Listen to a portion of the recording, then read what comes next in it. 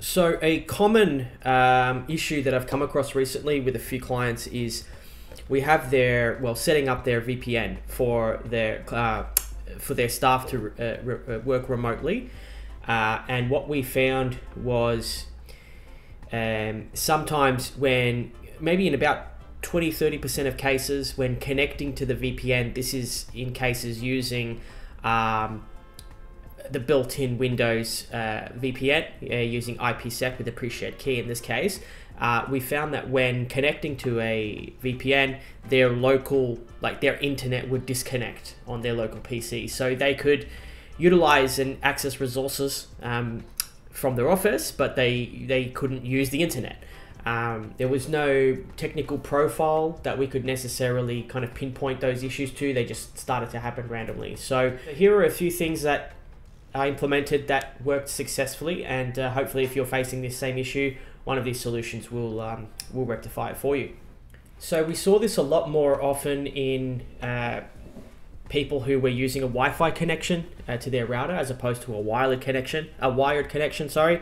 However, it may actually happen with both. Now, in this example, I'm obviously using a demo computer, so we're using a wired connection. So it is actually working correctly in this case, but I'll be able to still show you the steps that we took in order to try and rectify the issues. So basically what we would have is, if you can imagine this was a Wi-Fi connection, we would have had the VPN connected, and then we would have the Wi-Fi saying no internet, and that would be the case. The user wouldn't be able to go on Google or pretty much use any internet on their computer. So the first thing that I found that worked in about 90% of cases were to perform Windows updates. If you've set it up through the Windows built-in VPN using IPsec, as opposed to say OpenVPN or one of the more open source solutions, you will find in a lot of the cases could be a problem with an old Windows update version or an old Windows patch that's conflicting with it, and we found that about 90% of the people that were having issues simply by doing all of their Windows updates and then performing a restart of the PC fixed the issue. So pressing the start button and just typing in Windows updates and just check for updates. So if there's anything here outstanding, install it, download, install, and restart the PC when it prompts you to do so. Once you've got all the updates, it should say everything's up to date. In 90% of cases, that should solve your problem. Reconnect back to the VPN, and you should have internet access and VPN access.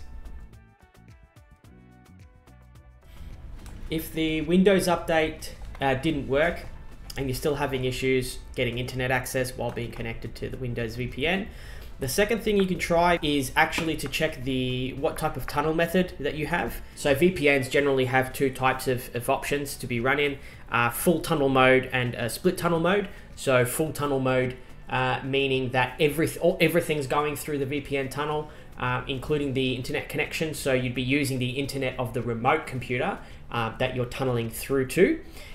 So if that computer or your work computer that you're tunneling to doesn't have an internet connection, you may be finding issues connecting and accessing the web.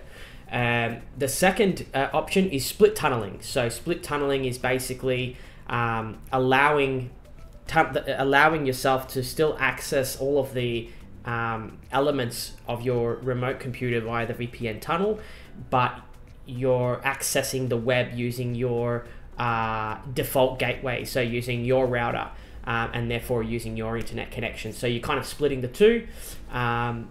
Generally with the Windows built-in VPNs, the default is set to full tunnel. So we can take a look at that and change it to split tunnel and see if that makes any difference. So there's a few ways we can check that. We can do that using Powershell if you like to run on the command prompt. With Powershell, click Start, type in PowerShell, Windows PowerShell, and you'll have to run that as admin. And what we're going to type here is get- VPN connection just to get a few details about our connection and see how it's set up. Now you'll see that the split tunneling option is set to false. So what we're going to do is change that to true, and we'll see how we go. So in order to set your split tunneling to true, we're going to type in the following command: set, oops, that's not it, Set-VpnConnectionName. Now your name is your VPN name up here. In this case is example VPN in quotations. Split tunneling. I always forget how to spell tunneling, but there you go. And we're going to do true. Now remember, you'll have to be as an admin for this one. So click enter. Okay, sorry, pressed it a few times there, but let's see if it actually worked. So we'll type in get VPN connection again, and we'll see that split tunneling is set to true. After you've done that, you just want to disconnect from the VPN and connect again. So just refresh that by going disconnect and then reconnect. Now, if you want to check that split tunneling true that you set is actually in effect, there's a simple way to do that, and that's using the command shell and running a trace route. So the command tracert, and then perhaps typing in google.com.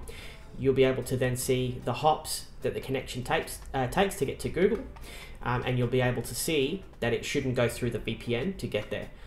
If you then set your split tunneling back to false as it was originally, and then run another trace route, you'll see that the connection goes through the VPN. However, generally, as long as you disconnect and reconnect from the VPN after changing the split tunneling option, you should be good to go from there. Check your internet connection, check if it's working. If all good, great. Now, if you don't have access to PowerShell for whatever reason, there is another way to set your split tunneling to true. And what you would do is click the Windows button, type run, enter. We're going to run ncpa.cpl, ncpa.cpl, and we'll just jump on the example VPN, right click it, select properties, select networking, select IP version 4, select properties, and select advanced. And you'll see at the moment, use default gateway on remote network is unticked. That's because we've enabled split tunneling.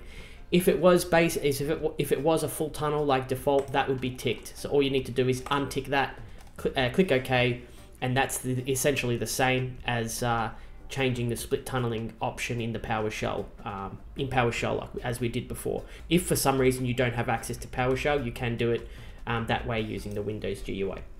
The last option that you can try is something that actually did work on a few PCs.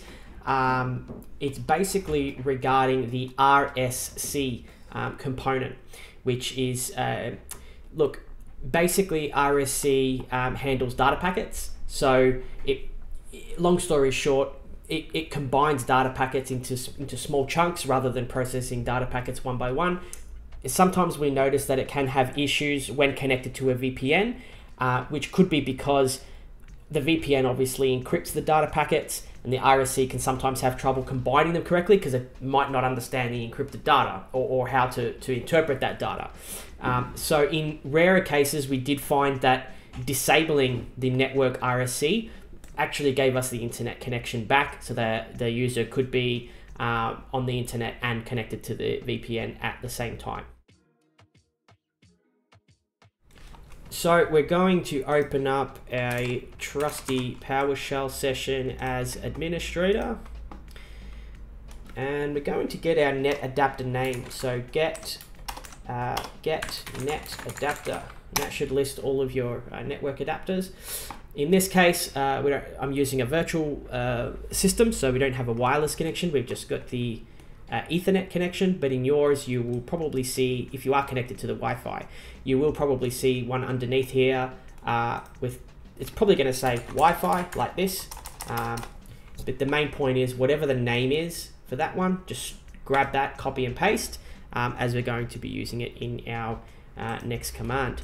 So to see if RSC is actually enabled first on the adapter, we're going to type get netadapterRsc. Okay, now in my case I don't get any results, but in your case, if you are using wireless, you should see that it is enabled, and we're going to disable that. And the command to disable it is Disable-NetadapterRsc-name, and in quotations the name you got from the get netadapter command. So it'd be something like, and I know in our cases it was something like this, Wi-Fi, that was the name. Press enter, and that's going to disable the RSC function. Now simply then disconnect from the VPN and reconnect and see how you go. Hopefully one of those options worked for you. I mean, I know I spent days scouring over the internet to try and find a solution to this. We just had no idea why it was happening on some PCs and not happening on others, even though they all had the same setup. We found Windows updates helped in 90% of cases, and the remaining 10% we found the disabling of the RSC on a network adapter and checking the split tunneling values worked in the other 10% of cases. So hopefully you got everything back running the way you intend it to be. Thanks for watching.